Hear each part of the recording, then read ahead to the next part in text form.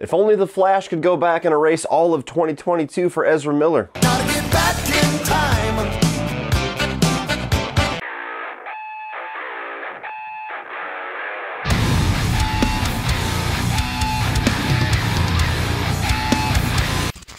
What is going on, everybody, and welcome to my early review of DC's newest film, The Flash. I was lucky enough to check this out in Atlanta at a press screening last night, drove 4 hours to Atlanta and just about 3.5 hours home, and this is the first time that I've actually said yes to doing that long, strenuous drive to go and check out a movie early, just because it was a 10-day advance on the movie's release date. So, with this being an early review, I give you my word there will be no spoilers whatsoever in my thoughts. I'm not going to talk about anything that wasn't already released in the movie's trailers. So it goes without saying that The Flash has had a bit of a rocky road getting its way to the theaters. Now, this is a movie that has been in some form of development for quite a long time. It's been in active development for a number of years, maybe 4 or 5 years. There was a version of this that was going to be a Flash and Cyborg team-up movie, and then that was eventually scrapped just to do a Flash film. 7, 8, 9 different directors came through, it seemed like. And then even after the movie got everybody in place, there was COVID, then the movie got shot, and then Ezra Miller lost their mind. Oh, and yeah, by the way, the DC universe is completely resetting itself in 2 years. And I will discuss briefly how all that plays into the movie experience, if it does at all, but talking specifically about the Flash movie, what I saw on screen, the experience that these people put together for us, the movie viewers. I highly enjoyed what I saw. But really quick before I dive into all of the reasons why I enjoyed what I saw, if you have the appetite of the Flash but don't quite have the super speed powers, and this summer would go much smoother for you if you had a lot of healthy, ready-to-eat meals available, then please check out the sponsor of today's video, Factor Meals. Well, summertime is here, the kids are out of school, and if you're anything like me in my household, it's gonna be really hard to find time to cook this summer. Oftentimes, the types of meals that my kids want to enjoy are not the types of meals that's gonna allow me to stick to my diet unless I cook them something and then cook me something completely separate, and that's just not practical. Factor Meals have allowed me to stick to my diet and fitness goals by taking the work out of eating healthy and allowing me more time in my day to enjoy the summer with my kids. Factor Meals allow you to skip the trip to the grocery store, the prepping, the chopping, the cleanup, and enjoy fresh, never frozen meals that are ready in just 2 minutes. So all you have to do is heat, enjoy, and then head back outside to continue soaking up the summer. With over 34 chef-prepared and dietitian-approved meals, there's a variety of weekly options that will never allow you to fall victim to food fatigue.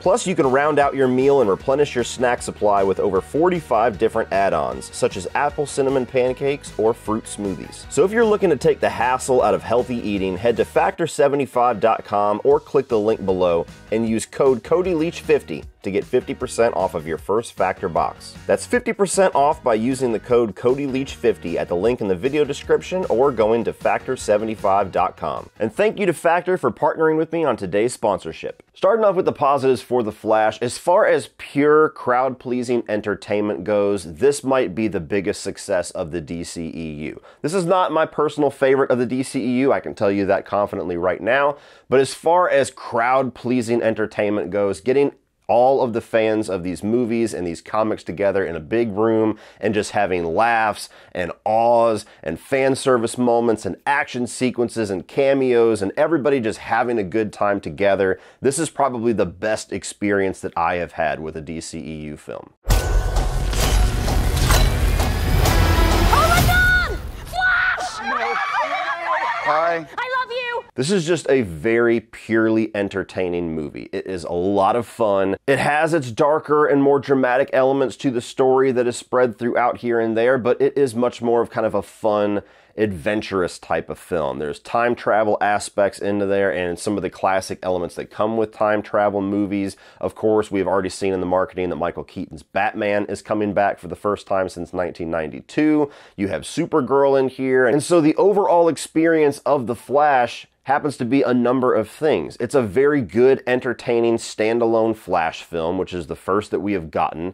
It is also a really cool return to form for Michael Keaton's Batman and kind of seeing where he is at and getting all this nostalgia going for that. Getting Supergirl in here as a different form of a Kryptonian and bringing in a lot of those fans that haven't seen that character yet. It is also a multiverse movie, so you get all of the alternate events to some of our favorite films. My favorite film of the DCEU, Man of Steel primarily.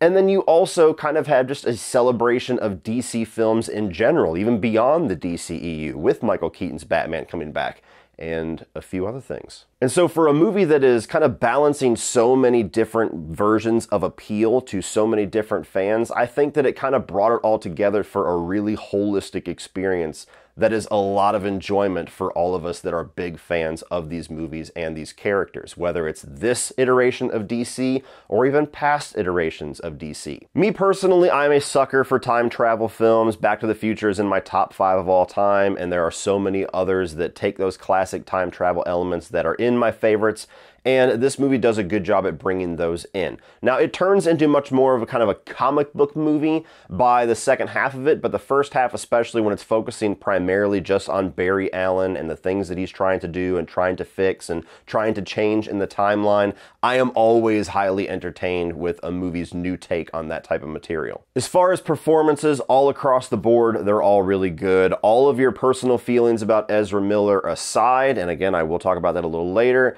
Ezra does very good in this movie. They do really good in the emotional moments especially, but I do feel like the goofier side, which is certainly prevalent in his version, his iteration of Barry Allen, is more entertaining here than it was in the previous movies that we've seen snippets of him in. There's also a second iteration of Barry Allen in this film that is there for most of the runtime. We've seen that in the trailers as well, and I thought that Ezra did a good job at giving that secondary Barry Allen a very different, distinct personality. It's a lot more heightened, a lot more hyper, a lot goofier, and even kind of dumber in certain ways, to where even though they look identical and they have very similar mannerisms and personalities, they're two very distinct characters. I thought Michael Keaton did really good coming back. Now, again, this is not a Batman movie, so manage your expectations about how much Michael Keaton Batman is going to be the focus of this. This is The Flash, not Batman. But what we get here with Michael Keaton, I thought that it was fun. And I'm somebody that actually doesn't have a whole lot of nostalgia for those Burton films. They're not among my favorites, never have been. And so if you are a huge fan of Michael Keaton's Batman and those early films, you might even have a better experience with it than I did. And I especially like Sasha Calle as Supergirl, as Kara. Now, this is a character that I have little to no knowledge about. I always assumed Supergirl was just quite literally the female version of Superman, but especially with James Gunn explaining the version of Supergirl that he's going to be going after and me looking into it a little bit more, very different character. A lot more there to be had than just Superman with blonde curls. And so I really liked her take on this character. It's kind of a shame that I think that we're probably not going to see her again. I'm assuming that James Gunn has a different idea, a different iteration in mind, because I would have really liked to see her go on, get her own franchise. And if this was intended to be that, like an introduction of a character that we're going to see much more of later on, it was a hell of an introduction. She held her own against the two much bigger names in the movie, and she kicks ass alongside something you would expect Henry Cavill to do if he was in this film. And I just like that darker attitude that she brought to Supergirl, which I kind of like the darker version of Superman too, so maybe that's just me. I had a lot of fun with the action sequences here. There's a nice variety. You get a lot of it that has to do with the Speed Force, obviously being this is a Flash film, and so seeing some of it slow down and seeing the Flash do certain manipulations of people and objects around to complete a fight or to take on a group of people was really entertaining. Even the Batman stuff, you're able to see Michael Keaton's Batman do much more than we've ever been able to see him in the previous films, just because of the advancement of technology. And so you get a nice variety. You get Superman type action, aliens fighting aliens, and laser beams and flying. And then you get the Batman more ground level gritty fighting, and then the Flash just going all over the place in less than a second. So a nice variety visually in the action. I thought the Flash was paced out really well too. As these superhero films have gotten longer and longer, especially more recently, a lot of them have tended to feel a bit more bloated to me and haven't really earned their runtime. This is hovering around 2.5 hours, and it covers a lot of ground. And at no point was I ever bored or starting to get that kind of sinking feeling like, okay, we need to wrap this up soon. They kept changing up what was going on throughout the 3 acts of the film enough to where I was always engaged, entertained, and looking forward to what was coming next. Even when the credits rolled, I was like, you know, I could have spent another 20 minutes in this. I also appreciated that the elements that are sure to come along when you have a multiverse movie and even a time travel movie like this, all of the aha moments, the Easter eggs, the fan service, I appreciated the fact that all of it was done very well here. None of it felt cheap. None of it felt like just, it was paint being smeared over the mistakes of the movie or the flaws of the movie just to try to confuse everybody into being excited and thinking they're watching a good film. I said this very recently, just 4 or 5 days ago, in fact, with Across the Spider-Verse, that they did a really good job with that as well, when a lot of the movies of the past couple of years have not. Fan service and cameos have kind of plagued comic book movies here lately, as far as my own taste, where it's just being a bit of a crutch and not actually coming in naturally and just almost being effortless. And The Flash did not do that. Every moment that was meant to be a big crowd-pleasing moment pleased the crowd. Every moment that was meant to be a big, hilarious cameo absolutely worked on my audience. And I would assume that when this does play wide in front of audiences next week, most theaters are going to get the reaction that my theater got. And finally, I really enjoyed the soundtrack and especially the score to this. I like the score that they gave for The Flash. You have other characters' scores that are bled in here, some of which have already kind of been in the trailers again with Michael Keaton Batman. But there's times where they do this really seamless transition as the visual is focusing from one character to another, even within a battle scene, to where they transition the score and it all feels natural. It doesn't feel like somebody just needle dropped onto another score. It feels like it's all one cohesive piece of music. And it was really cool. It was interesting, and it achieves that real power that you want in a good superhero score while also achieving a lot of that nostalgia.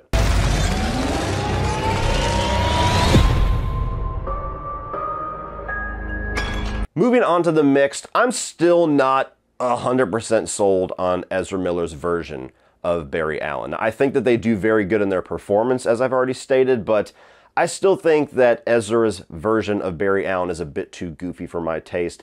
And the movie in and of itself, because of that, is a bit too goofy for my taste. Now, it is a very funny movie, and most of the jokes landed. There was some really big laughs in my theaters, and there was more than a few times that I audibly laughed at what was going on. But there was also quite a bit of humor that completely fell flat for me. And it kind of had a bit of a Marvel problem. Not to keep comparing it to Marvel, but just this is an easy comparison to make. To where a lot of the dramatic elements of this movie felt like it was followed too soon by a goofy joke.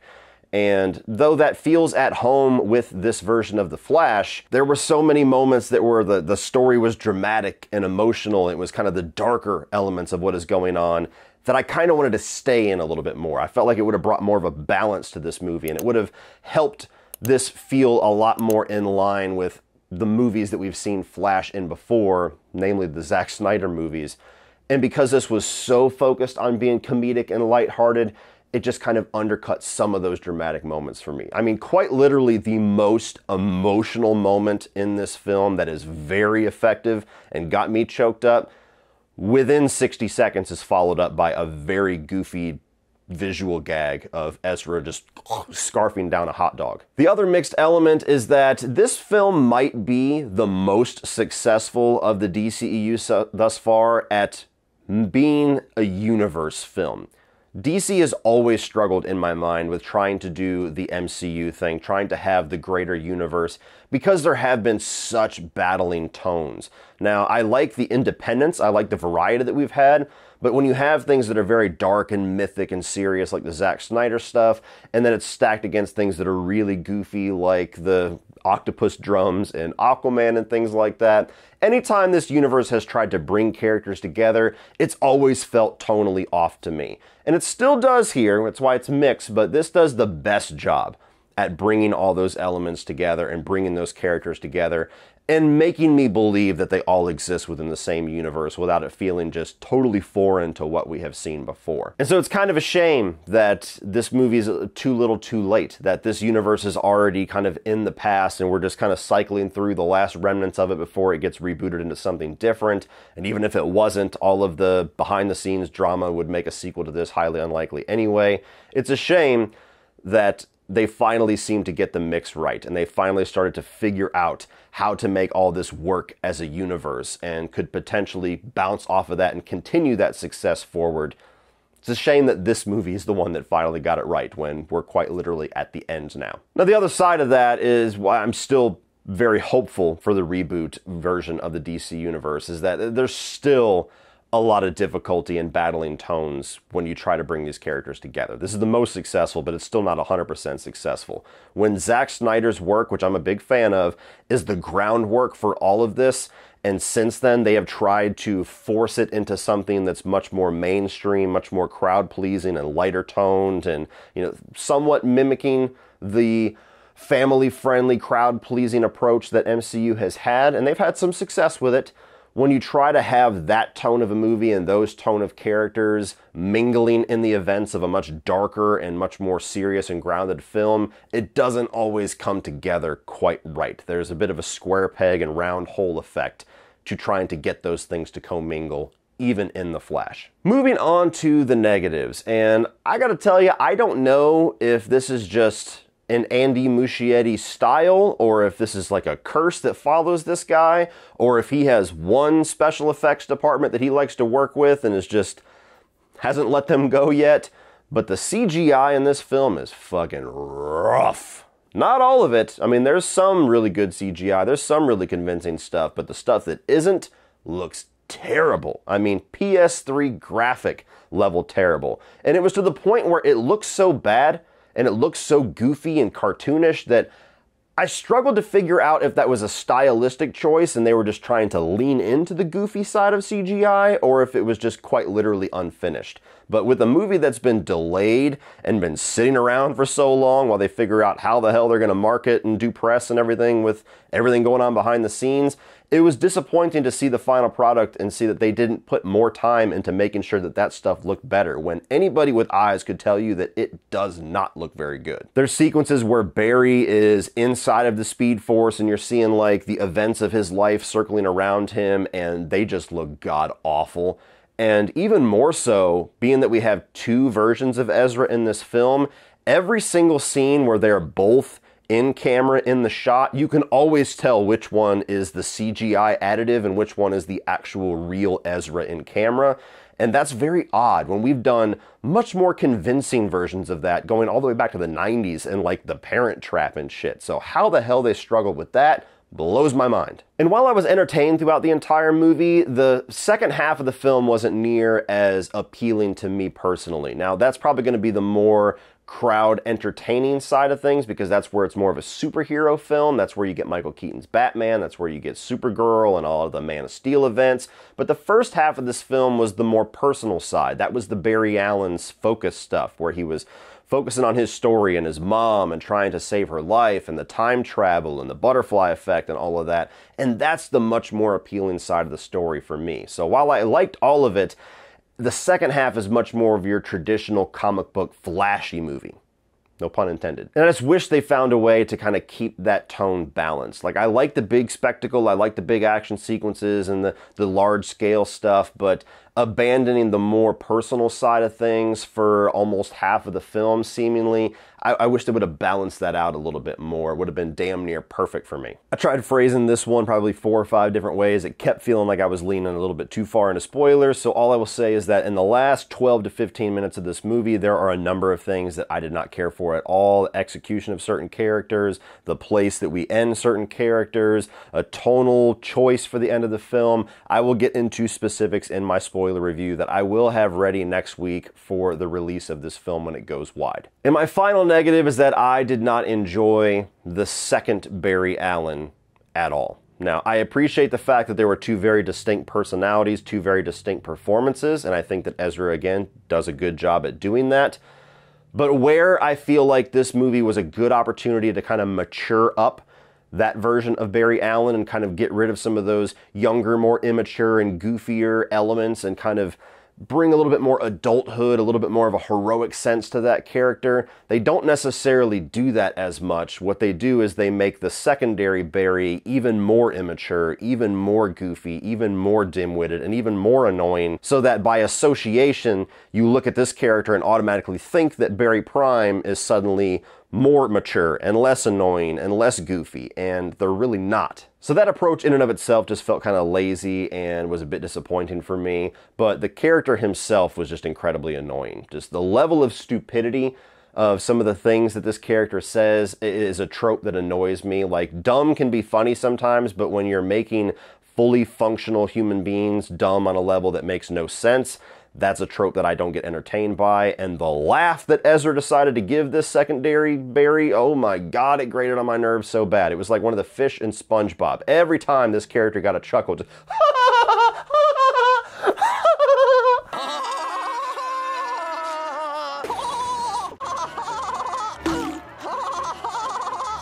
And with all that being said, guys, I enjoyed this movie overall. I had a seriously good time with it. I mean, there are things about it that obviously bugged me. There are things about it that I would have done differently. I wish they would have done differently. But overall, it was a very entertaining experience that my overall feeling is just kind of like, wow, what a shame. What a shame that this movie is as good as it is with the behind-the-scenes drama and the uphill battle that it has had and the placement that it has had.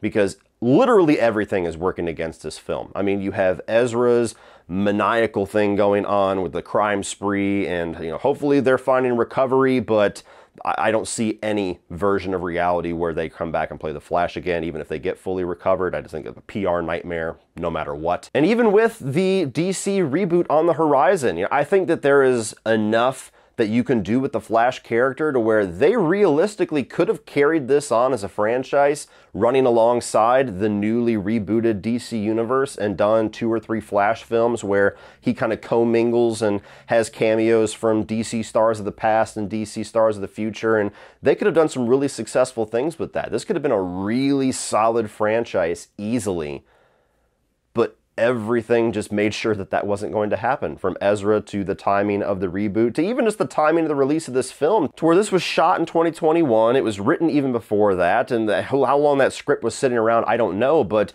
now it's being released today in 2023, and it's like the 4th or 5th multiverse film that we've gotten in the past couple of years. I mean, we got one just 5 days ago when I'm recording this, and so by the time it comes out, it's kind of like a bit of a been there, done that concept, which is just a shame because this is one of the better executed versions of that. So that's the ultimate feeling that I have here, is that it's a very enjoyable film that a lot of hardcore DC fans of many different iterations are going to have a hell of a good time with. A lot of families are going to have a hell of a good time with it, but it's just kind of all for nothing.